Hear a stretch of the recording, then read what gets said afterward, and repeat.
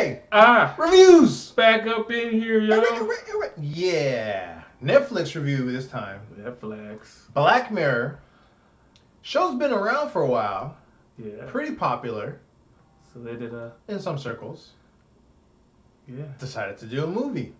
Bandersnatch. Now, this is not the first interactive movie that Netflix has done. It is the first adult Netflix movie that, interactive movie that Netflix has done. So, Ian watched it first. Yes. I watched it after. I watched it first. It's like, you need to watch this. I was like, okay. I was going to watch it anyways, but all right. So, what I did is I actually wrote down every single choice I made last night when I watched it. Okay. Now I'm not gonna go over the entire part of what I selected. I'm just gonna read off some options that we had. Right.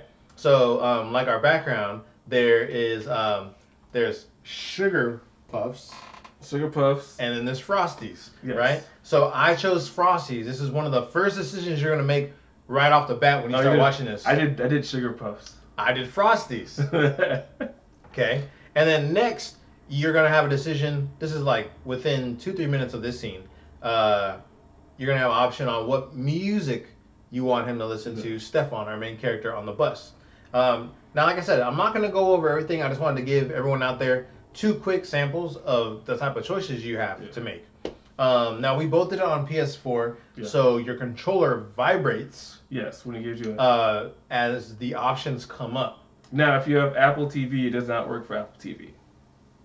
So you're kind of out of luck if that's the only thing you use for it to go to the computer, but it won't work for Apple TV. If you actually do play it, it's going to give you a video, and then it's going to give you the trailer.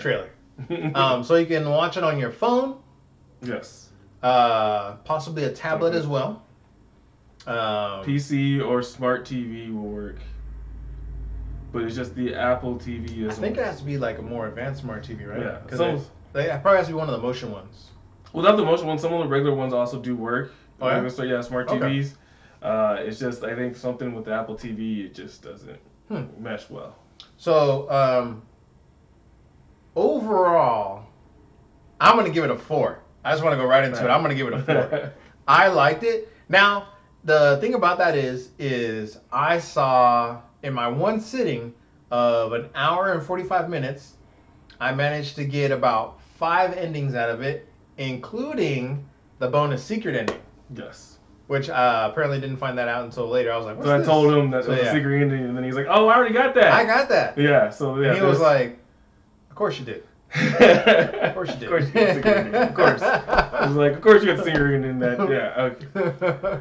Yeah, I just went through blind. I didn't really go back. I just kind of wanted the full experience. So I just went through and was just like, yeah, you can't see it. But yeah, he has like a list of what he went through. I was like, I don't know. I'm just going to freestyle it and just go from there. And I was already a fan of Black Mirror and the whole show itself. So I said, oh, they got a movie? I'm in. I'm in already.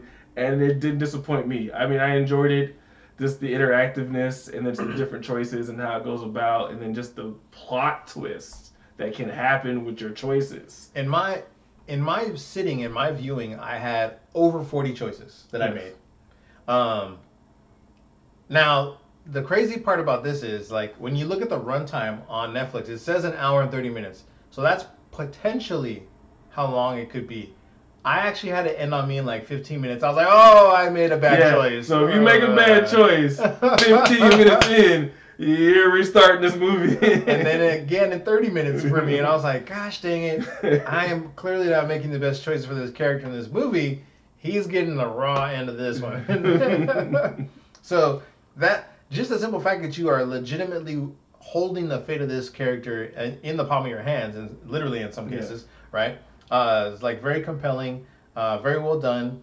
The plot overall, what did you think of the plot overall? Yeah, I mean, it's a good plot of this kid that's just basically a gamer, a computer programmer. 19 years old. Yeah, and he just basically created this video game that he just wants to basically give to the world and just show this developer, hey, this is my game, this is what I'm going to do. And that's pretty much the basis of the story. And then your choices just make it either go ridiculously crazy or like certain ways, and you can have it go bland, but it might not be what's most fun. I'll back up for a quick second. They do tell you that he's reading the book Bandersnatch. Yes. And that supposedly his mom liked the book, but then the dad like immediately was like, "Oh, I don't even know if she read that." Yeah. Right? And then so his whole idea is he's like, "This is something from my mom. I'm gonna bring it out to the world and share it with the world." Yeah. Right? Because he feels like it needs to be talked about or played or whatever. And it's very interesting because through you making the selections, you kind of see how you making selections for the movie are kind of intertwined with his ideas that he wants to put into the game for people making selections in the game that he's going to make. So it was really, really well done, I thought. Yeah. So, like I said, over 40 different options. I want to get into the spoiler section of this, like really, really bad. So overall, four for me. What about you? That's a good 4 for me. Also, I enjoyed it pretty well. I went through it. I only went through it one time, just real quick. Yeah. Blind, no writing anything down. Just like, all right, let's go see how this goes. But I bet he wants to now. I probably won't write down, but I'll go through and I'll make some changes and just see what happens. Just go crazy with it. Right. There's so many different parts in here that I really, really liked. I think they did a good job with the casting. Yeah. Everyone was very believable. The dad's kind of creepy, but I think that's what he's supposed to be. Yeah. Like he's kind of like a weird dad. Yeah. Looks like he could be like potentially like a dad, abusive kind of father. But I think that's the vibe you're supposed to get from him. Like you're not sure like if I pick this choice, does it turn into that type of movie? Or you never know with Black Mirror, right? You never know what you're gonna get.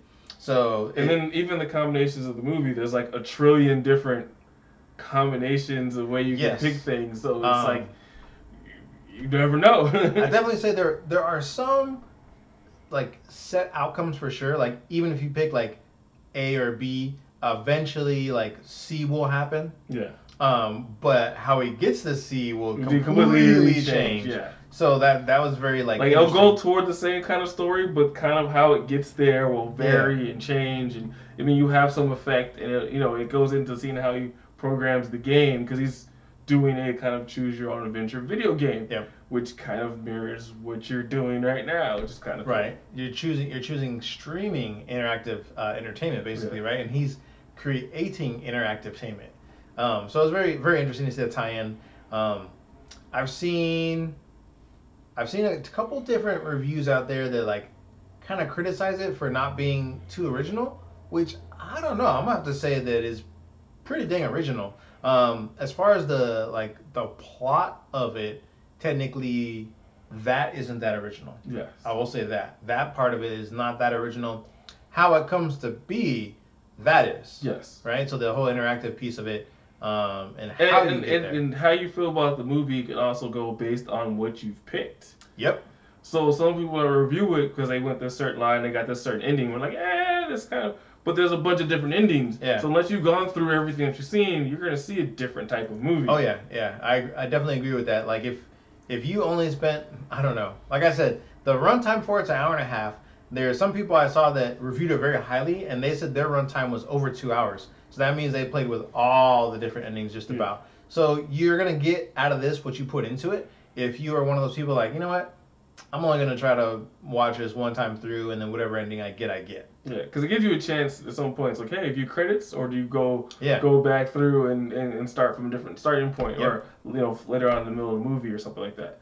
So it gives you kind of choices like that. Yeah, so if you opt for the short ending, that's what you get. You're going to get a very short one, and might be unfulfilling, right? Because you didn't get to see all of what potentially could have happened. Yes. So, no need to write a nasty review.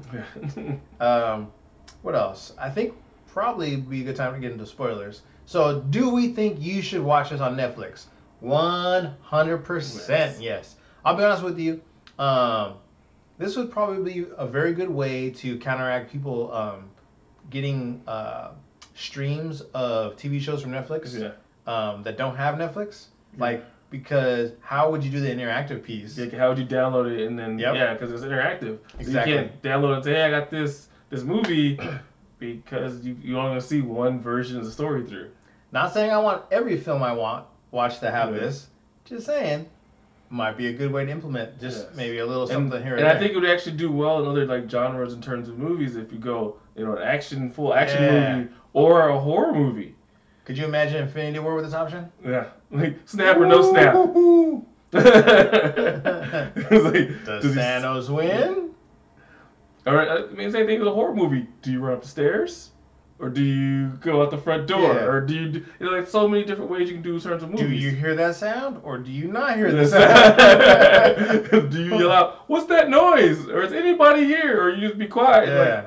Like, I'm not saying nothing. There's a bunch of situations you could definitely apply this. And I personally would hope that there's more levels of interactive parts of films that get, included going forward. Like I said, again, I'm not saying that all films should turn into this. But if they do, I feel like it needs to be thought out like this, where it's, lots of choices that you can go through and kind of branch, where you kind of feel like the movie, you might have, a base, couple of endings, but if you have a branch of story that you can see actually moves and change and you want to rewatch it, I want to see maybe, an action, a horror, things like that, comedy maybe. Oh, Memento. Memento's a good one. You seen Memento, right? I've seen Memento. So Memento has, I think it's 2 alternate endings that they ship out on the DVD or Blu-ray.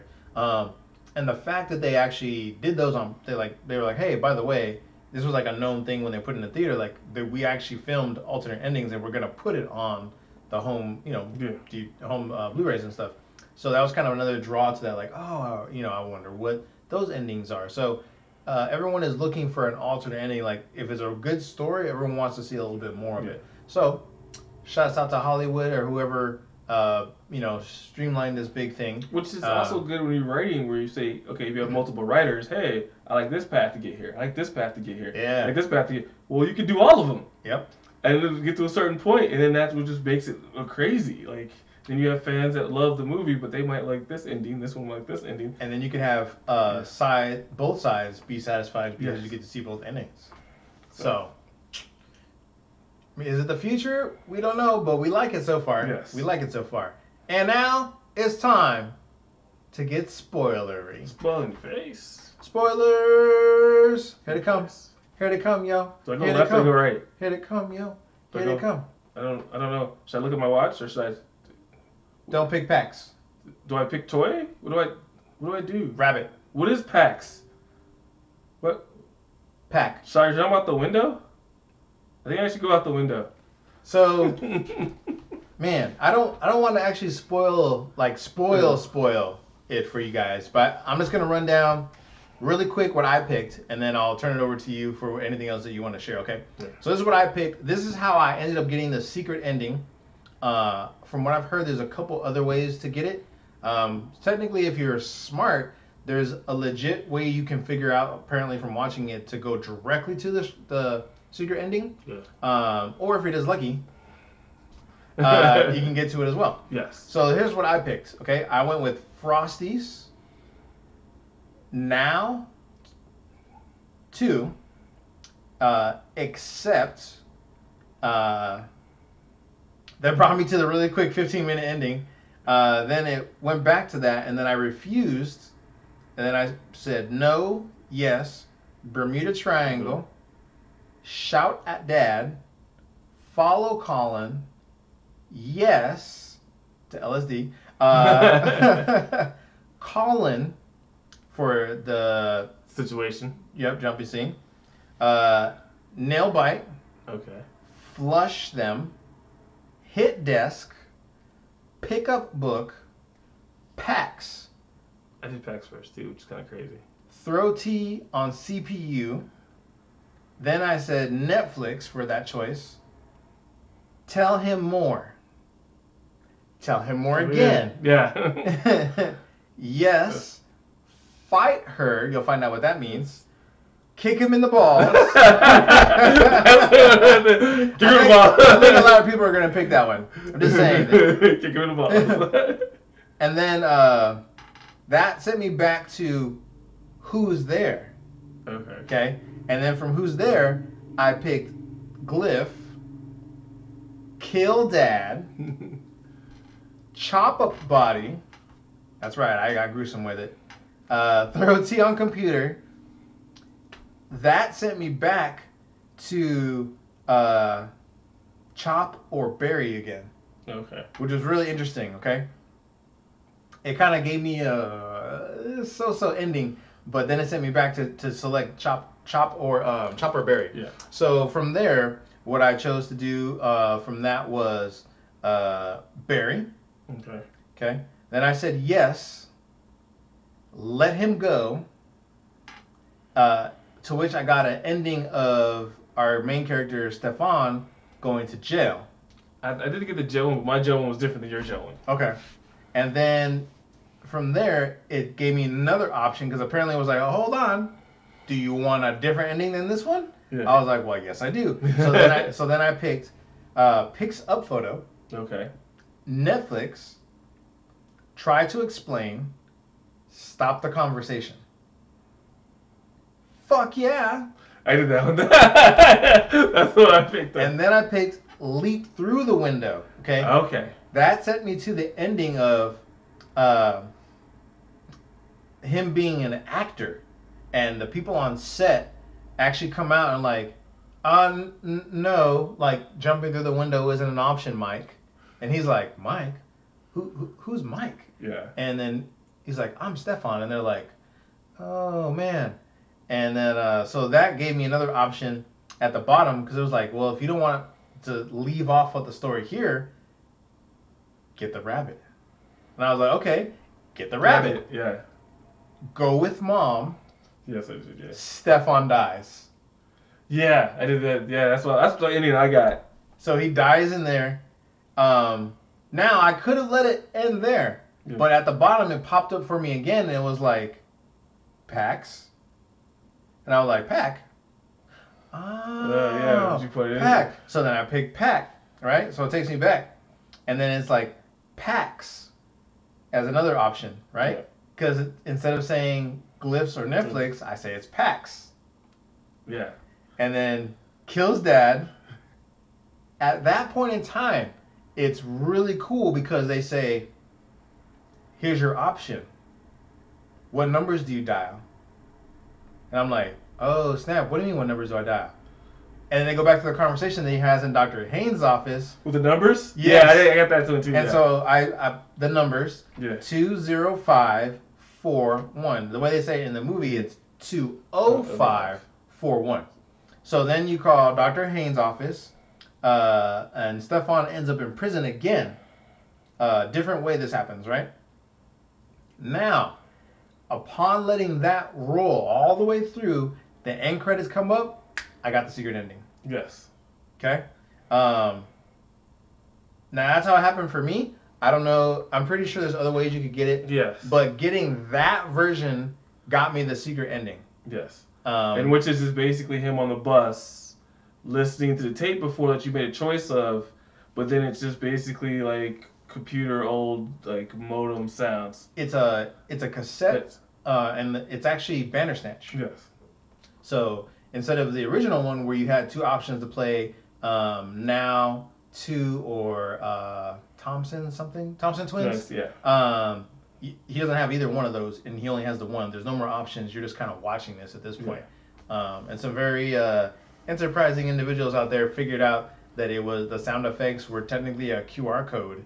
Well, it's like, it's a computer, then they put it into a computer and basically printed out or gave him a picture of a QR code with the symbol from the movie in there. Yeah. And then if you scan that, it gives you... It takes you to, you have to use it's like an old PC, then you have to use an emulator for that on your current computer to play the game that Colin is created. Nosedive. Does it go like the website for the actual company or something? Yeah, Tucker Software. The Tucker Software gives you the company, and you can download the actual his game and Colin's game, right? Yep.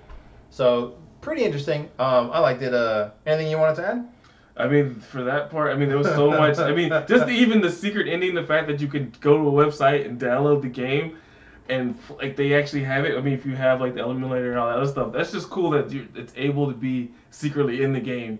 In the movie, and you can play the game. I'm like, that's kind of crazy. They put really a whole lot of thought and a lot of different just plot twists and things in this game, in this movie. I'm like, okay, you guys, that was smart. I give it up to you.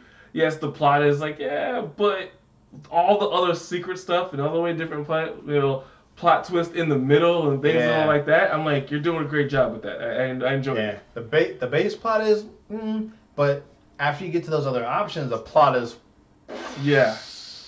So many Easter eggs throughout the whole thing. We could probably do a video just off of that. Actually, we might do a follow-up video to go over like every possible ending. Like it'd be a long video, but I think you guys would like it. Yeah. So I think that might be in the cards in the future. Anything else you want to add? I think that's it. Wraps it up for us. So a solid 4. Definitely watch it. Check it out. If you don't have Netflix, good reason to ask a friend. Hey, buddy, borrow your account or sign up. Exactly. They have free trials. You know what I'm saying? Watch them. Watch it and try it out. Exactly.